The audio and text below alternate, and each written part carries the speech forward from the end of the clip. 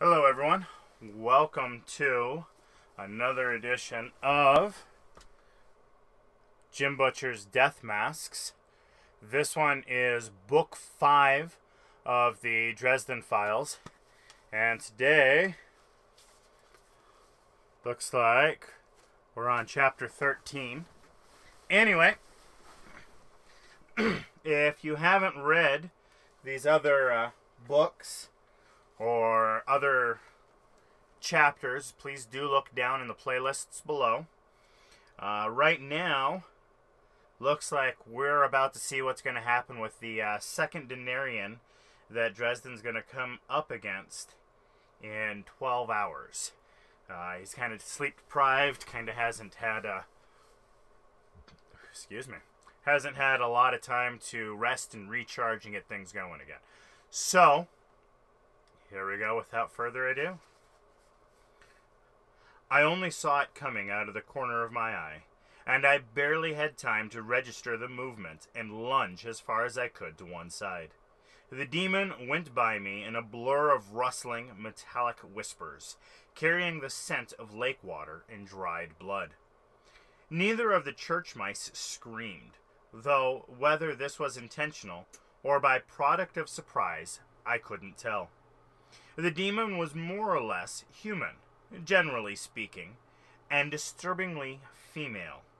The lines of curvy hips swept down to legs that were oddly hinged, back-jointed like lions. She had skin of metallic green scales, and her arms ended in four-fingered metallic clawed hands, like the demon form of Uracel.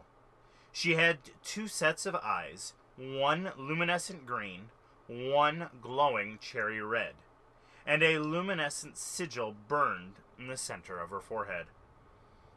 Her hair was long, like 15 feet long, and looked like a demented love child of Medusa and Dr. Octopus. It had seemingly been cut in 1-inch strips for half a mile of sheet metal. It writhed around her like a cloud of living serpents, metallic strands thrusting into the walls and the floor of the ship, supporting her weight like a dozen additional limbs. Anna recovered from the surprise first. She already had a gun out and ready, but she hadn't been trained in how to use it in real combat. She pointed the gun more or less at the Denarian and emptied it at her in the space of a panicked breath. Since I was a couple of feet behind the demon, I flopped to one side as best I could, stayed low, and prayed to avoid becoming collateral damage. The demon flinched once, maybe taking a hit, before it shrieked and twisted its shoulders and neck. A dozen metallic ribbons of writhing hair lashed across the room. One of them hit the gun itself, and metal shrieked as the demon tendril slashed clean through the gun barrels. Half a dozen more whipped toward Anna's face, but the blonde thief had reflexes fast enough to get her mostly out of the way. A tendril wrapped around Anna's ankle, jerked, and sent the woman sprawling to the floor, while another lashed across her belly like a scalpel, cutting through her jacket and sprinkling the cabin with fine drops of blood. Francesca stared at the thing for a second, her eyes huge and surrounded by white. Then she jerked open a drawer in the tiny galley, pulled out a heavy cutting knife, and lunged at the Denarian, blade flickering. It bit into the demon's arm and drew a furious shriek that did not sound at all human from her throat. The Denarian spun, silvery blood glistening on her scaly skin, and ripped one claw in a sweeping arch. The demon's claws sliced into Francesca's forearm, drawing blood. The knife tumbled to the ground. Francesca cried out and reeled back into one of the walls. The Denarian, eyes burning, whipped her head in a circle, the motion boneless, unnerving. Too many tendrils for me to count lanced across the room and slammed into Francesca Garcia's belly, thrusting like knives. She let out a choking gasp and stared down at her wounds as several more tendrils thrust through her. They made a thunking sound as they hit the wood wall of the cabin. The demon laughed. It was a quick, breathless, excited laugh. A kind you expect from a nervous teenage girl. Her face twisted into a feral smile, showing a mouthful of metallic-seeming teeth, and both sets of eyes glowed brightly. Francesca whispered, "Oh, my Gaston." Then her head bowed, dark hair falling about her face in a veil, and her body relaxed. The demon shivered, and the tendril blades whipped out of her, the last foot or so of each soaked in scarlet. The tendrils lashed about in a sort of mad excitement, and more droplets of blood appeared everywhere. Francesca slumped down to the floor, blood beginning to soak her dress, and fell limply onto her side. Then the Denarians, two sets of eyes, turned to me, and a swarm of razor-edged tendrils of her hair came whipping toward me. I had already begun to ready my shield, but when I saw Francesca fall, a surge of fury went coursing through me, filling me from toes to teeth with scarlet rage. The shield came together before me in a quarter dome of blazed crimson energy, and the writhing tendrils slammed against it in a dozen flashes of white light. The Denarian shrieked, jerking back, and the attacking tendrils went sailing back across the cabin with their ends scorched and blackened. I looked around wildly for my blasting rod, and it wasn't where Anna had left it when she took it from me. The pepper spray was, though. I grabbed it and faced the Denarian in time to see her raise her clawed hand. A shimmer in the air through her fingers threw off a prismatic flash of color, and with a flash of light from the upper set of eyes, the demoness drove her fist at my shield.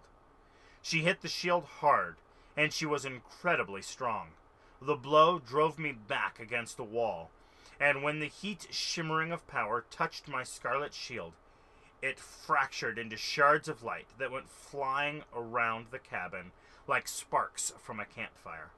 I tried to get to one side, away from the demon's vicious strength, but she snarled and strands of hair punched into the hole on either side of me, caging me. The Denarian reached for me with her claws.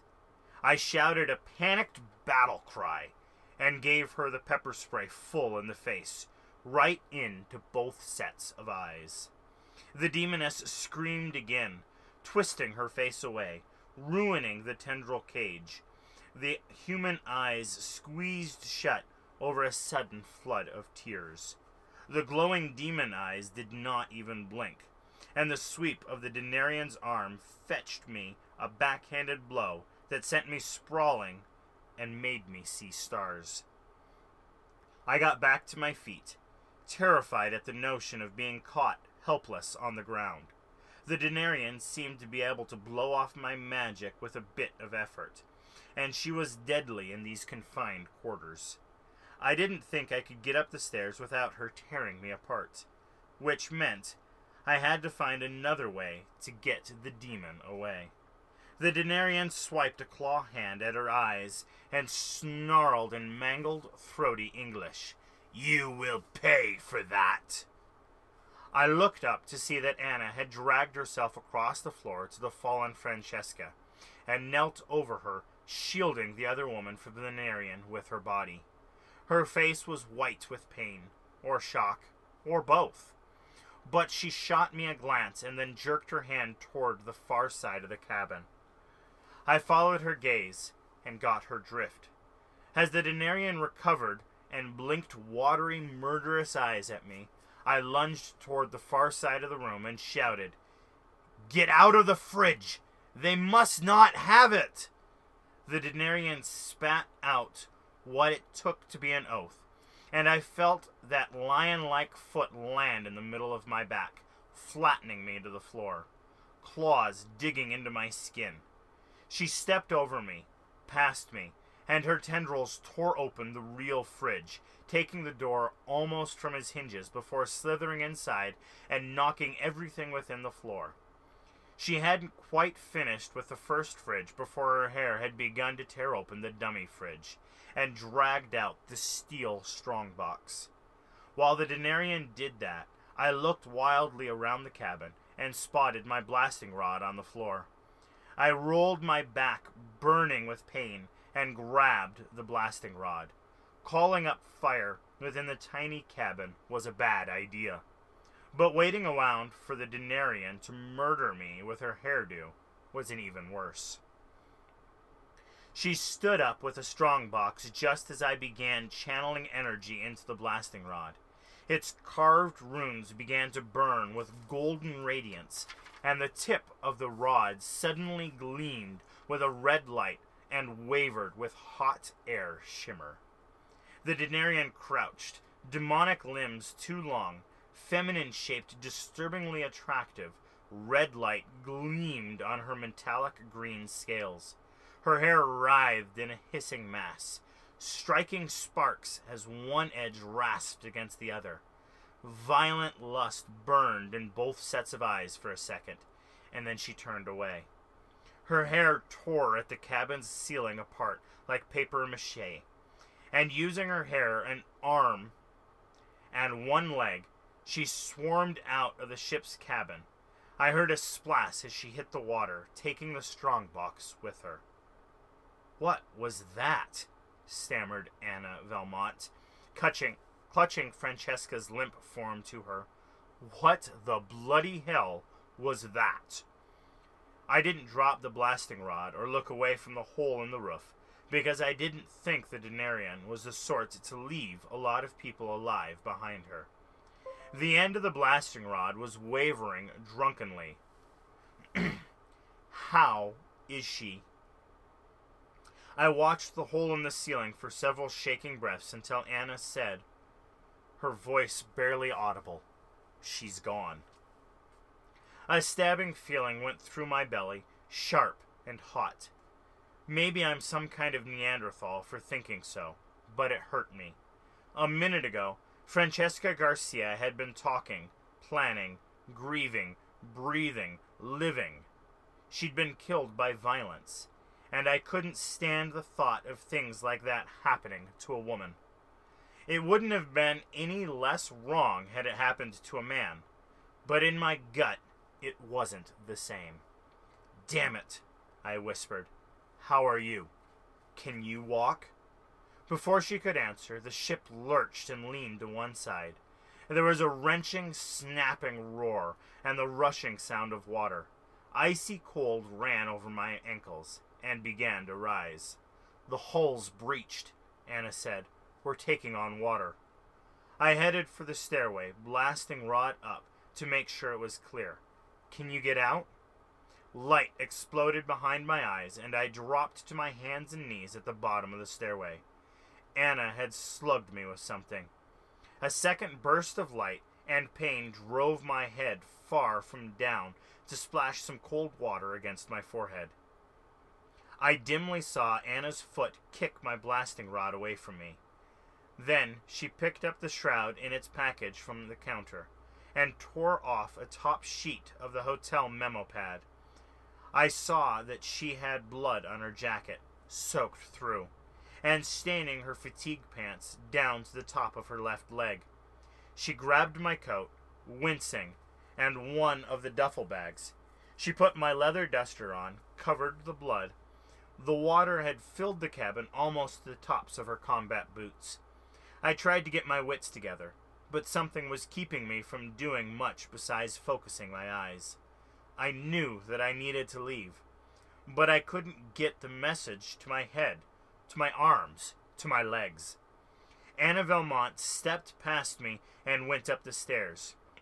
She stopped about halfway up, spat out another curse, and came back down them enough to reach down and splash cold water into my face. The shock jump-started something into my body, and I coughed, my head spinning, and started to move again.